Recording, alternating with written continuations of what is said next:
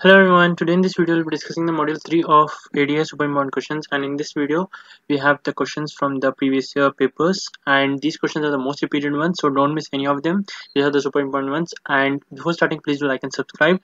It helps me go this like this, and if you have any questions you can DM me on Instagram here. Without wasting more time, let's get started. The first question is define AVL trees, explain explain its 4 rotation types. Okay, so tree, you know, right? Tree means there will be a node which will be connected to further nodes, and these are the child nodes. Okay, so that is a tree. Now what is an AVL tree? AVL tree requires the height between the left and the right subtree are never have to never increase 1. Okay, means this is the left part and this is the right part. Okay, so in this, the height, whatever is the height, right, this height difference should not be more than 1. Okay, if any insertion disrupts the balance, the rotation carried out to restore the height difference as less than 1. Okay, so whenever we insert an element, if that insertion of the element causes the height to become height difference to become like 2 or 3, in that case we have to restore the rotate the tree so that it becomes a balanced tree. Okay, so balanced binary search tree is equivalent to AVL tree. Now what is the balance factor? Height of the left subtree minus height of the right subtree, that is the possible values are -1, 0 and +1. Okay, now height is equal to number of edges between root and leaf. Okay, the number of edges which are between the root and leaf. So if we consider this tree, okay, what is the balance factor for this node? For each node we will find out the balance factor. Okay, so balance factor is equal to height of left subtree minus height of right subtree. So what is the height? Height means from here, if you go to the left, where you will end. In between, how many edges are there? If I go from here, I am ending here. In between, how many edges are there? 2 edges are there. And if I start from here and go till here, how many edges are there? 2 edges are there. So left subtree minus right subtree's height, that is 2 minus 2, will be 0. So the balance factor here is 0, and it is not greater than 1. Okay, and if you find out the height of this one, means the balance factor, the height of the left subtree is 1, height of the right subtree is 0, because there is no edge here, so it will be 1 minus 0, which will be equivalent to 1. Okay, so the balance factor of this is 1. Like that, for here there is no left tree and no right tree, so it will be 0 minus 0, which is 0 only. Like that we'll do here also. When we do for this one, it will be left subtree is not there, so it will be 0, height will be 0, and right subtree's height is 1. There is one edge reaching to the end of the node, so 0 minus 1 we have to do. The left subtree's height minus right subtree's height will get us 1. Like that we'll keep on doing, and the last one also it is 0 only, because there is no left and right. So the balance factors we have got here: 0, 1, 0, -1 and 0. So this is a fine, this is an AVL tree. Why? Because it is not exceeding 1. Okay, possible values are -1, 0 and 1. Okay, now in case there are some variations, like if it is 2, if it is 3 height differences, there we have to rotate it. Okay, so there are 4 types of rotation: left left rotation, right left, and left right. Okay, now the case 1 is right rotation. Okay, when does case 1 happen? Case 1 happens in case of such a tree. Okay, now here what is the balance factor? Left subtree's height is 0, right subtree's height is 2, because 2 edges are there reaching to the end, so 0 minus 2 we have to do, so it will become -2, and -2 is not a valid value, right? The valid values are -1, +1 and 0, right? So when we do that, well, what we'll get? 0 minus 2, so it will be -2. Okay, so when it is imbalance of -2 here what we can do to make it balance is we can rotate it like this. Okay, RR. Okay, so here we get the name from RR. RR means right edge again right edge. When there is 2 right edges together and the balance factor is -2, which is not balanced, we have to do RR operation. So basically we will rotate it like this. Okay, when we push it like this, imagine this is a toy and you're pushing the toy from here like this. So what will happen? This 8 will come down and 9 will be in the middle, right? If you push it like this. So now calculating the balance factor, it will be left subtree height is 1, and here also it is 1, so 1 minus 1 is 0. Okay, so this is not 0 minus 0, this is 1 minus 1, but anyways it is 0 only, so this is a balanced tree. Okay, this is RR rotation. Like that, if it is LL, means L is here, that's why there is an imbalance here. Left subtree's height is 2, right subtree's height is 0, 2 minus 0 is 2, this is imbalanced. We will push it like this. Okay, when we push it like this, what will happen? Again, this will be the situation here, left and right subtrees having same height, so the balance factor is 0 and it's a valid one. That is right and left. Okay, now next one is the right left. Okay, now here 2 rotations happen, because it is right left. When does right left happen? If there is a right, then there is a left edge, and there is an imbalance here. That time we have to use RL. Now in RL what happens? Observe carefully. We have to come to the last node. Okay, when we come to the last node, we have to push this node in between this. Okay, so that it becomes RR. Okay, so when you push this node in between this, what will happen? 11 will come in between and this will become RR. Again, it is imbalanced only. Then we have to apply the formula for RR, which is pulling this like this. Okay, from here, like how we did previously in this case. For RR, the same thing, we pulled it here like this. Here also we pull it, so it will become again balanced. That is RL rotation. Next is LR rotation. In LR rotation, it will be left first, then right. And if it is imbalanced, that means we have to push 9 in between these two, so that it becomes LL. First we'll convert it into LL and then we'll pull it back like this, so that it becomes the balanced tree. So these are the 4 operations in AVL trees. Okay, moving on to the next appointment question, we have defined a heap, explain its properties with its representation. Now, what is a heap? Heap is a special binary tree that satisfies 2 key properties. It is a complete, every level is fully filled except possibly last, which is filled from left to right. Okay, it is a complete binary tree which is filled from the left side. Okay, if we consider any tree, if you're filling from the left side, it is a complete binary tree, right? Like this we are filling in the order, so this is called as complete binary tree, and it follows heap ordering property. Heap ordering property means what? The parent child should be parent node should be greater than the child node value. Okay, that is a max heap. In min heap it will be reverse, child value should be greater than the parent value.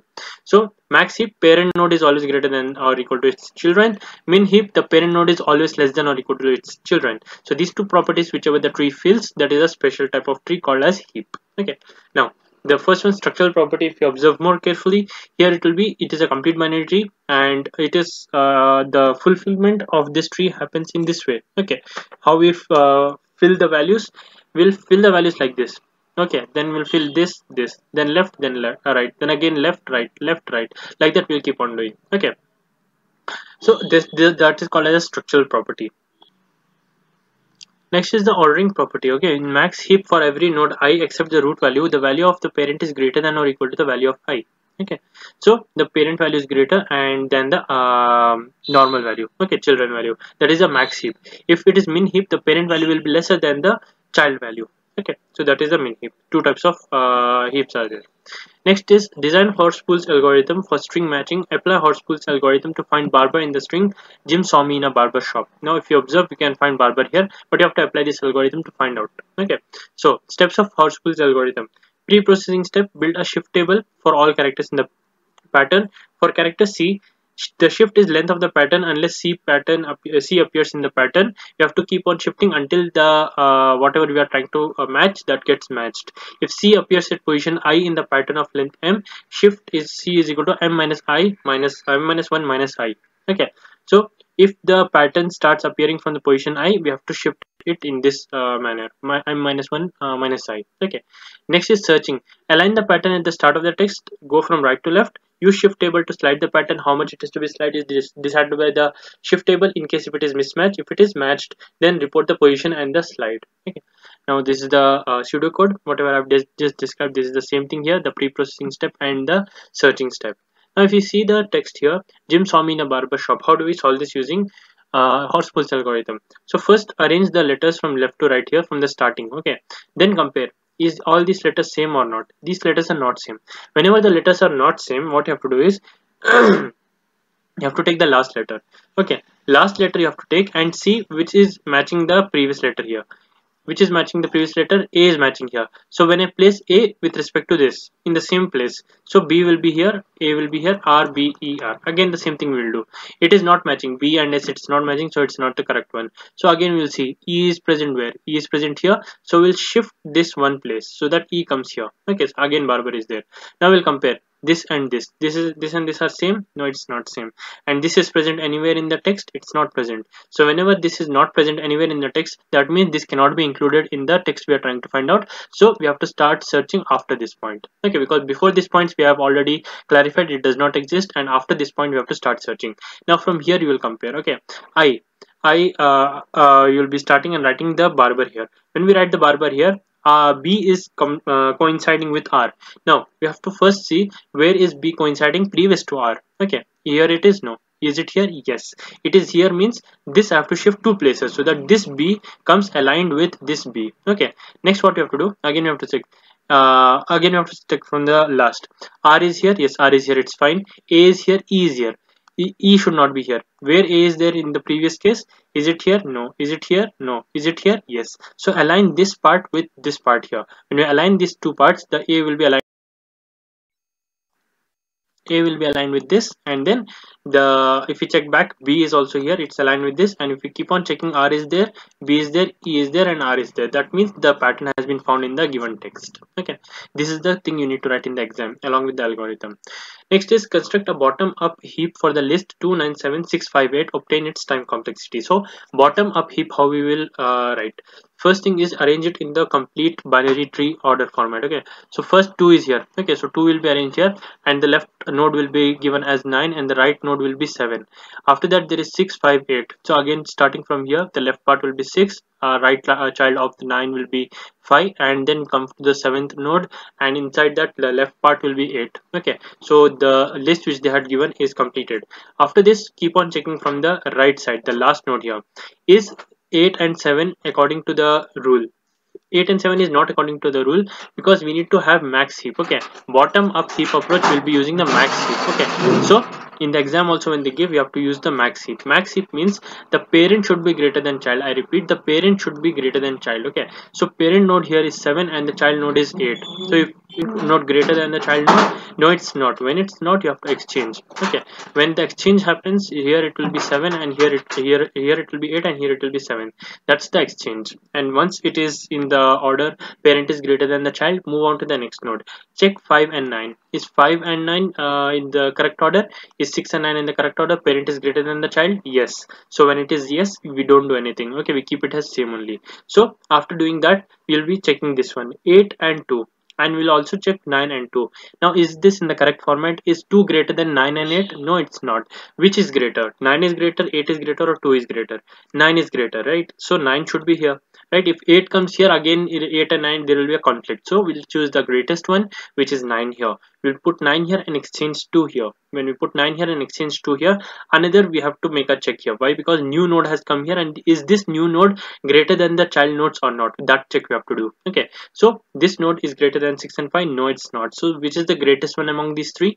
The greatest one is 6. We'll put 6 here and exchange 2 here. So 6 is here and 2 will be here. Now it is in the perfect bottom up heap.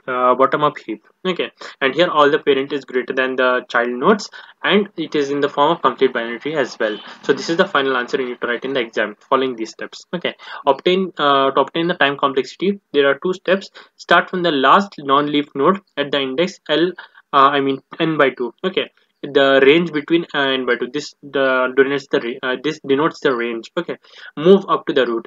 For each node, perform a shift down or percolate down. Okay, what it means is, first we are starting from the bottom here and we are moving in this direction, as well as after this is done, we are moving this and this. Okay, so the height here will be n log n. Okay, how many nodes are there? Based on that, if we calculate n log n, that will be the height of this. Okay, so that's what we'll be taking into consideration. Here it will be log n. Okay, sorry, not n log n, it will be log n. Okay, it can take up to log n times if it is the maximum height. Okay, and we'll be taking the work at each node as O of h. Okay, if it is of the height h, we will take O of h, because if there is the height h, that many levels you have to go. Okay, so O of h will be the work at each node. So total work will be the summation of n by 2 power h plus 1 into O of h, and this is a calculated value. Okay, this we have to keep it like this, and it goes from h is equal to 0 till the height, which is log n. Okay, so when we calculate this one, the time complexity equates to O of n.